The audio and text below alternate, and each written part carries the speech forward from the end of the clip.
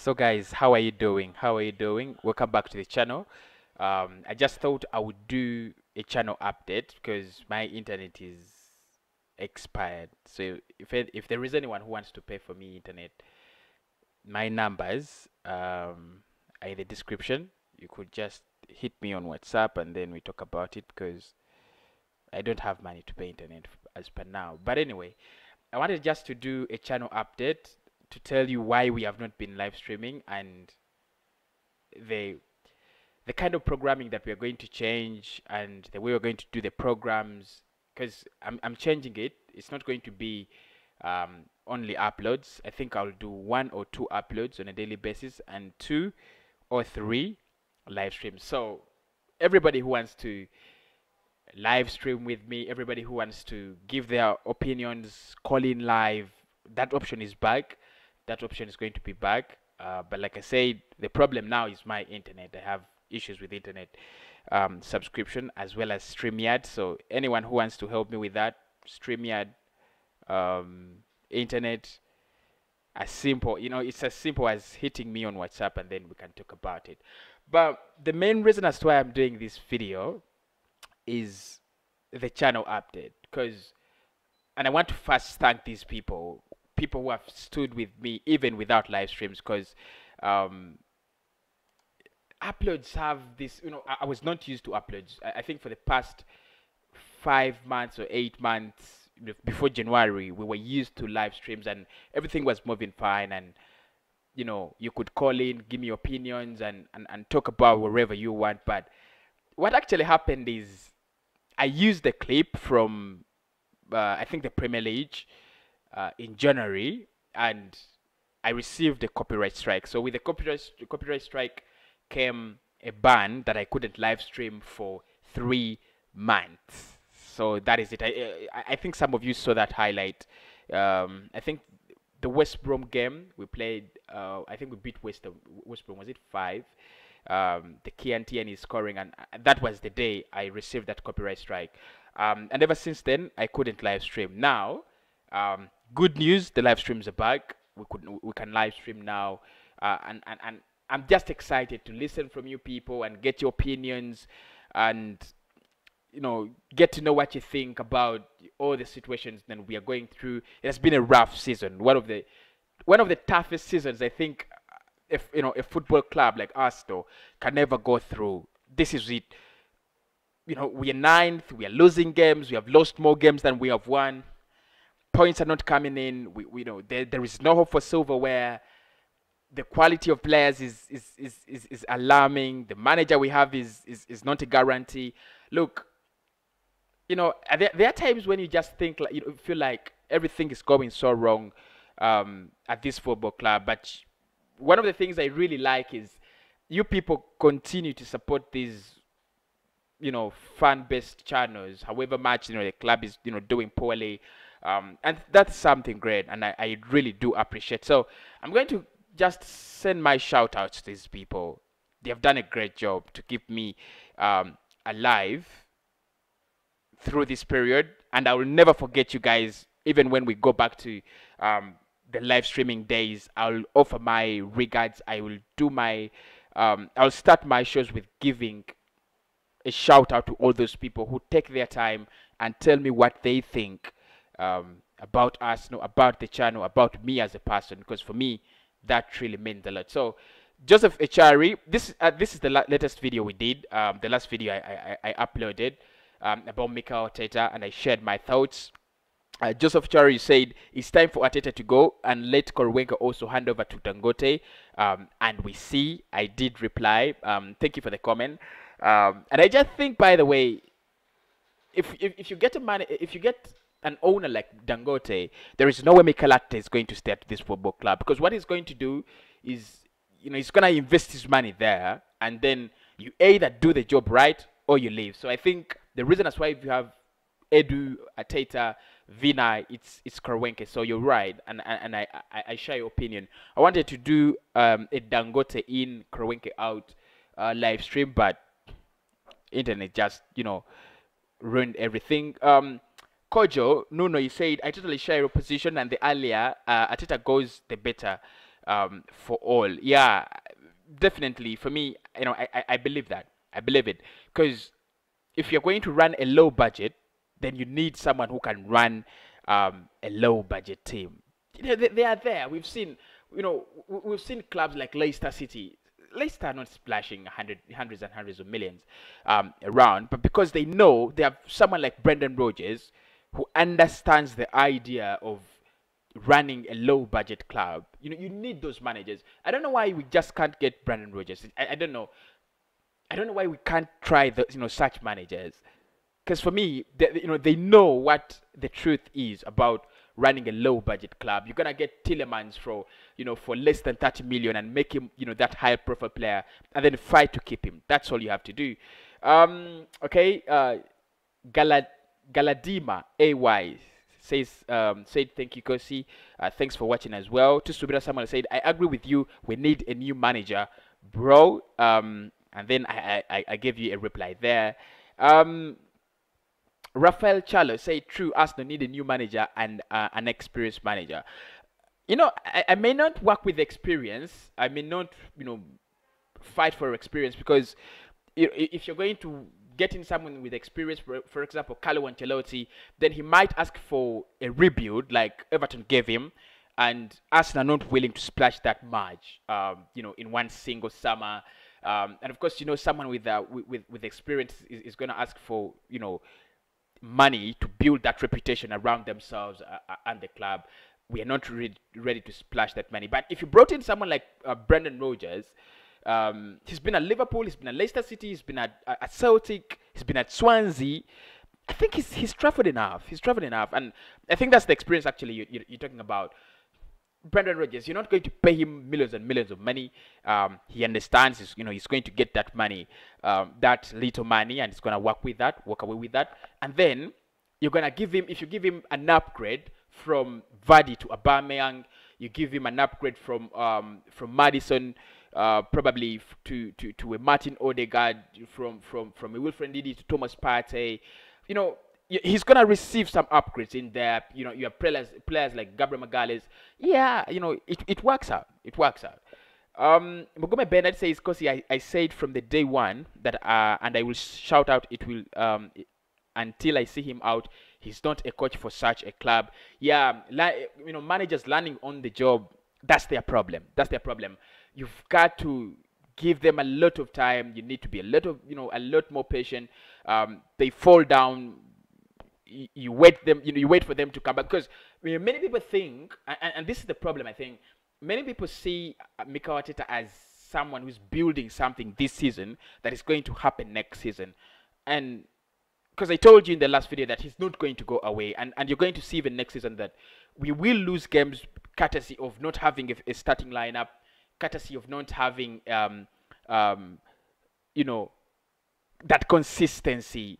It's going to happen. And the reason for that is we are having a manager that is not actually experienced at that. He's learning on the job. He's still trying out Chambers, Bellerin, and Ceballos on a daily basis, match day in, match day out. He never gets his tactics right. He never gets his lineups right, because he's still learning. This is not Derby County. And thank you, Bernard, by the way. Thank you so much, Bernard. I really love your commitment, and I really love the way you've been committed to this channel. I think it's now where you are. It's now where you are. And Bernard, you've been there. And David Lungu, you're some of the people that I can just snap my fingers, and then I know David Lungu, Mogome Bernard, Mahit, those people, they've been there. Alex Kiema, you said, I wanna ask you something, Kosi. Suppose when we won yesterday, would you have done a video condemning Mikel Arteta? I've done these videos. I think this is the 10th video about Mikel Arteta and how not good, should I say, he is. So this is not the first video, Alex. It's not the first video. It isn't. It is the first video. Edward, you said Mikel need to change. Meanwhile, he will not take us where we need to be, and the club, its administrators need to leave our club. I talked about the administration when I think it was about Dangote, and I said how Dangote could change Arsenal. And I said the first thing you got to do is to change the management. And if you still remember, I think Kiema, you've not been watching videos. I said if you watch the Dangote video, I said the one thing you've got to do and Arsenal, if you want to correct everything, is go down to the roots and start uprooting all the mistakes that have been done for the past 2 decades. That is how you correct Arsenal. That is how you get back the Arsenal you want. Because ever since 2004, the picture around this club has changed. The mediocrity has changed. Now we are settling for less. You just feel like, what, as long as this club can finish things, many people. I wanted to do a video about top 6 is over, but then I was like, are we really talking about top 6 is over as Arsenal? Are we settling for top 6? Then I said no, I won't do that video. So Kiema, I've done those videos and I'll do them again. And I said even if you win the Europa League, if you watch this video, I said even if you win the Europa League, that doesn't justify anything. We have had a rough season, courtesy of mistakes, individual mistakes that you could see a manager needs to clear out for us to be, to be on the right road. With Sinzi Emi, another person that I can snap my fingers and say he's been there. I don't know whether Emi is, but you've been there, Emi, and you're saying Mikel Arteta out, and you've been Arteta out. I still remember you in December. You've been Arteta out. This is Bino actually. Lyric Lokesh, this is Bino, and Bino, the live streams are back. I know you're one of these people who really love the channel. I love the live streams, so the live streams are back. As soon as internet gets sorted, and then I sort out these StreamYard issues, we are going to get running. You're right, we need Bielsa, and this is Katumba Geoffrey, and the reason I stayed Bielsa was not because I think Bielsa what I think we need a person like Marcel Bielsa, because if you look at Bielsa, he's been in Spain, he's been at Marseille in France, he's been at Roma in Italy, he's now at Leeds, and if you look at the job he's doing at Leeds, you just know he needs an upgrade in quality. You just know he needs to upgrade in quality. If you can give him that upgrade, because it would be massive to go from the likes of the quality of Patrick Bamford to the likes of Pierre-Emerick Aubameyang. It would be just massive. So you just add in 1, 2 or 3 players for Marcel Bielsa, because he's working with an upgrade in quality. You expect an upgrade in results, and that's why you're gonna fight to take him away from Leeds. However much Leeds might lose games, and you can see they have a style of football. They have a way of lining up. They have a way of setting up, and that's all you need. That's all you need to get a consistent run. And we cannot get a consistent run of games if you don't have, that identity as a club. And for me, Mikel Arteta, he has a blueprint. He shows something he wants to do, but he's not capable of achieving it at the moment. Stefan Jr., you said, for sure, I feel like quitting as well, but I can't. Don't quit. Let's not quit Arsenal, because there's so many clubs that have been there. I remember Chelsea finished 10th. By the next season, they won the league. That's the difference, and that is how ambitious Chelsea are, and that is how less ambitious we are. Because for Chelsea, look, they brought in Kepa. I think it was around 60 million or 57 million. I don't remember, but it was almost a record fee of a goalkeeper at Chelsea, and it didn't work. And now they have a new goalkeeper. They don't settle for less, and Arsenal, the problem is we are settling for less. My boy Mr. Pejaz, he says, how are you doing, bro? I'm great. I'm great. Ali Robert says, let the owners of the club buy it, because they can't manage it as well as we wish. Yeah, I think we've talked about it, and I'll talk about it when I do a stream about Dangote and Kroenke. Dangote as a fan, because let me tell you something, and this is outrageous, crazy, because it might not happen, but if the president of Rwanda bought this club, Kagame, the love he has for Arsenal, the expectations he has for Arsenal as a club would be so great. But Kroenke is not interested in how this club performs. He's interested in how much money it makes, and that is the only hope we have. That with FFP coming in and you know, being scrapped, and then you have you know, this COVID-19 law says probably Kroenke could be forced to the wall to sell. That's the only hope we have. That's the only hope we have. So let's pray. In the rumors that in the summer we could have Dangote and Kroenke sit down for talks. So let's pray we could get something productive out of those talks. There, Collins Mugomba, you said, if Ateta goes in case he's fired, what happens to Kroenke? Does he keep hiding and firing coaches? Oh, that's Tim Kroenke. It's time to go. It's over for 13 years. The club is declining. I admire Abramovich. Yeah, of course, you've got to admire the business model at Chelsea. They're just fantastic, aren't they? Samuel Tusubira, you said Arsenal club is a comedian club, which is not about result, but only profits at giving excuses to its followers or supporters. Big up, Samuel. That is a well thought comment. If I was on live stream, I would love you to come on and air your thoughts. But I know at some point in time we will be there. Tommy Kays, yeah, you said so bad, man. This team and the manager are not good enough for this football club. Beats, you said I would like to join you in discussions, and I said the live streams are coming back, so the links will be provided. Samuel Enuka, you said he is he need nice players. Yeah, of course. You might need nice players. You might need the good players, and I think I've said this before, that the quality we have at Arsenal is not the worst. It's not the worst, but the manager has failed to organize that quality to take us to levels where that quality can take us. You see, United cannot say they're going to win the title because their quality does not beat City, and it doesn't beat Liverpool for me. I think Liverpool have just been struggling. But if Solskjaer makes them finish third, that is where that quality takes them. Now they are second, and they have all reasons to be second because they're not better than City in terms of the manager, in terms of the investment they have done, in terms of the quality of it. They're not better than City, but we must be better than West Ham. I'm telling you for facts. We shouldn't be struggling with Aston Villa. No, we are better than that.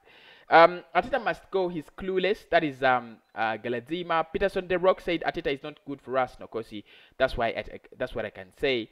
Johnny Anderson said thanks, and Samuel Enuka said Ateta is not a problem of Arsenal, and there are 4 replies there. So guys, thank you so much for all those people that commented. I just feel like I wanted to do a channel update. So the live streams are coming back. Continue getting the polls and answering those polls. I have asked you which kind of content do you want. Should we do 3 live streams a day and an upload, or should we do 2 uploads and 2 live streams a day? I'll try to consider your thoughts, and as well tell me which people you would like to see on this channel in form of collabos. I'm thinking of people around me, people like H90, people like Glenn, Kitley, Everything Arsenal, people like the Guna Express, people like the other people that are very close. Guna Small Talk, the Guna. She's called the Guna Girl. I think there's someone called the Guna Girl, and they really love her content. So we'll be getting those people on. You know, in the end, probably we'll be able to get in people like the Deluded, people like Turkish, because I really love the thoughts of Turkish, and he's a real one. R.I.P. Cloud. I would have brought him on the channel. I loved him. I really loved Cloud. But I'll bring on Tai. Tai is easy to bring on, and also yeah, I think so. Tell me which people. Give me some suggestions of names you know of the people you would like to see on the channel, and then we will get the ball rolling.